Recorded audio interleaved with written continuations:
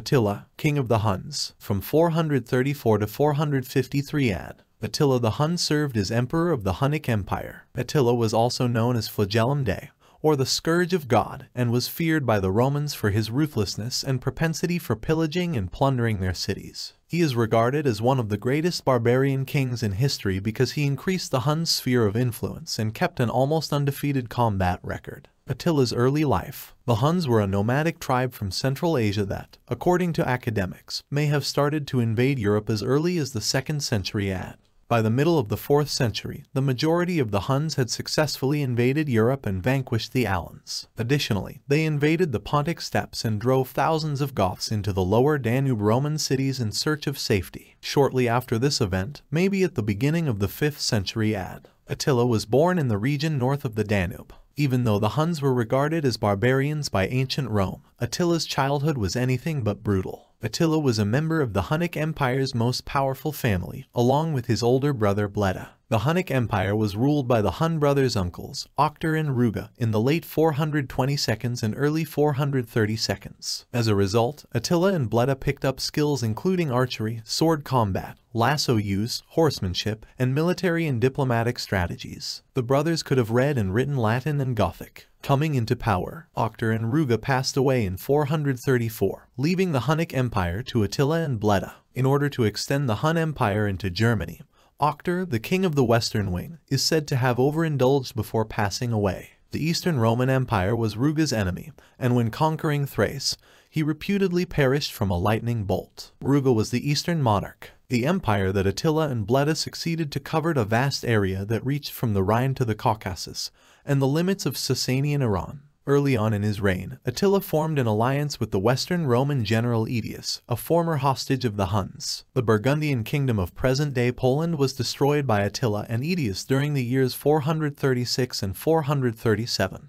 Aetius would continue to receive military assistance from Attila and Bleda, enabling the Romans to quell internal uprisings and other Germanic tribes' threats. Peace of Margus. Prior to his death in 434, Ruga threatened all-out war against the Roman Empire if it did not extradite the missing Hunnic princes. Emperor Theodosius II chose to negotiate, and the 438 Peace of Margus was the end consequence. The Roman Empire agreed to pay Attila and Bleda 700 pounds of gold every year as part of the stipulations of the peace deal. The Roman Empire kept its word, but the peace did not last. In 441, the newly founded Vandal Alan kingdom in North Africa received an army from the Eastern Roman Empire. The Roman army, which had reached Sicily, was forced to turn around to fight the Huns when the Hunnic kings used this opening to invade the Balkans. However, it is said that Attila and Bleda did not consider their conduct to violate the peace agreement. Instead, they alleged that the Roman Empire had withheld the return of some Hunnic fugitives and that the Bishop of Margus had stolen wealth from their royal tombs. By 443, the Huns had conquered other cities along the way, including Serdica and Naissus. They had also traveled as far south as Constantinople. Theodosius was coerced into signing a new treaty by Attila, which stipulated that the Huns would be given the missing fugitives and paid 2,100 pounds of gold annually in addition to 6,000 pounds of gold in one big sum. What Attila did in the 2 years that followed the peace agreement is unknown. But once his brother died in 445, Attila took over as the only emperor of the Hunnic Empire. According to experts, Attila ordered the murder of his brother. Hunnic Empire rises. Again, the Romans' tranquility was short-lived as Attila launched his most devastating offensive against the Eastern Roman Empire in 447. At the river Eutis, where he also sustained significant losses, and later at Chersonesus on the Gallipoli Peninsula, Attila utterly destroyed the Roman armies. He and his Huns then raided the Balkans and well into Greece, but were halted at Thermopylae, forcing the Romans to negotiate yet another peace treaty with severe repercussions. At this point, the Hunnic Empire was at its most powerful and extensive. Attila ruled over Scythia, Germania, and Scandinavia. Attila had been friendly with the Western Roman Empire up until that point, in part because of his friendship with General Aetius. However, that changed in 450 when Princess Honoria, the sister of Western Roman Emperor Valentinian III,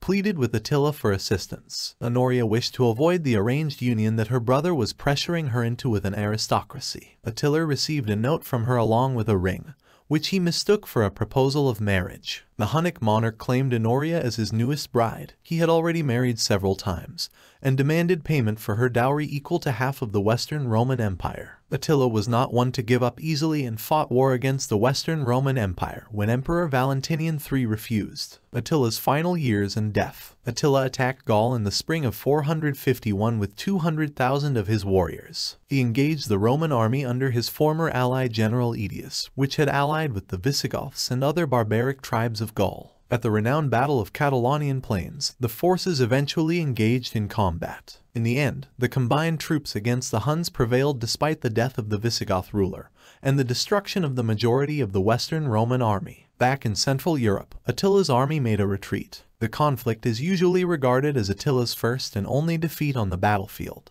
Despite his unsuccessful attempt to conquer Gaul, Attila attacked Italy the very next year, in 452. After meeting with Pope Leo I, he apparently decided to back down after dismissing both Milan and Aquileia, among other cities. After a large feast and excessive drinking on his wedding night to his new wife Ildiko, Attila passed away in bed in AD 453 from what was thought to be a nosebleed brought on by a brain hemorrhage.